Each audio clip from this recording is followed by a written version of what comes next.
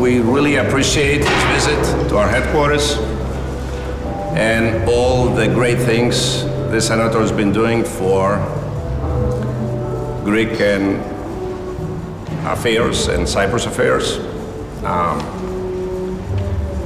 We feel that everything, Senator, you've done for Greece and Cyprus, I don't believe a Greek legislator has done it, and maybe you should be the next one to run for office in Greece.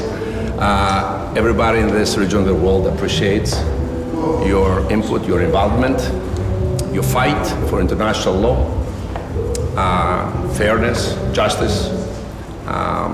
Would like you, we feel obliged to support, to keep supporting you for all the great things you've been doing. Thank you. And we hope and we trust that you're going to continue supporting this for freedom, for justice around the world, and especially in that difficult region. Thank you very much for visiting us. Thank you.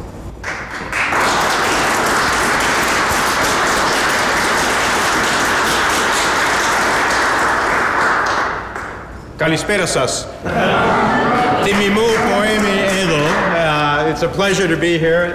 Mr. Kalafatis, thank you so much for hosting us and bringing us all together in an extraordinary building. I've obviously never been here before, but I don't see many workplaces like this in the nature of the construction and other work that you do. So it's a testament to your spirit, to the people who work with you and for you. So I want to salute you on that and the many successes you've had. You're part of the incredible Hellenic success story, and who has shared it with so many of my brethren from the Southern Hemisphere. So es un placer estar aquí con todos ustedes, ¿no? Así que el señor Kalafatis obviamente tiene buena mentalidad de emplear a tantos ustedes. Así que now that I have legitimized myself in both Greek and Spanish, I'm going to just stay with English for now.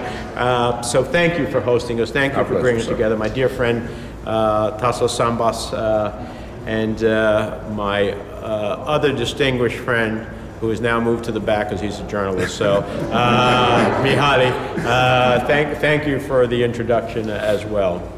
And thank you for your help. I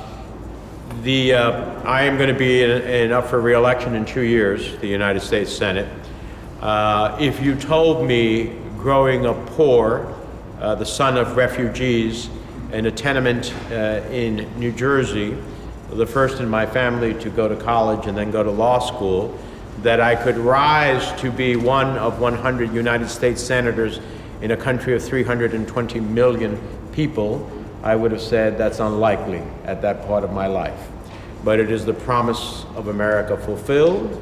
It is a promise that I fight to keep true for future generations of Americans. Is what drives me every day in the United States Senate.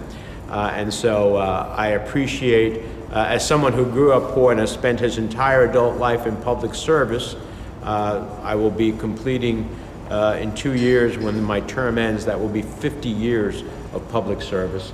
And it's not that I'm that old. I started young, so I know the age. She started at 18.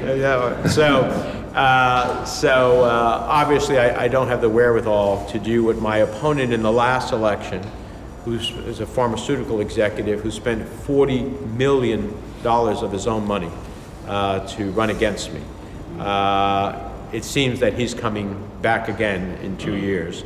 I won by 10 points, even though I spent half of what he spent.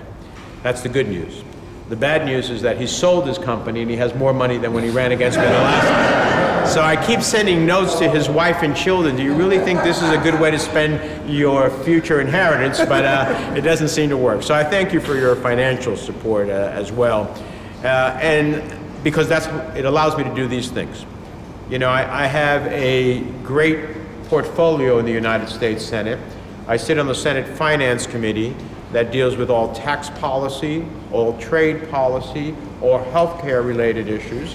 And it also is the committee, whenever the federal government wants to do something, and if that has a price tag to it, it is the committee that creates revenue to meet that need. So therefore it has the broadest jurisdiction, because there are so many things the government wants to do. So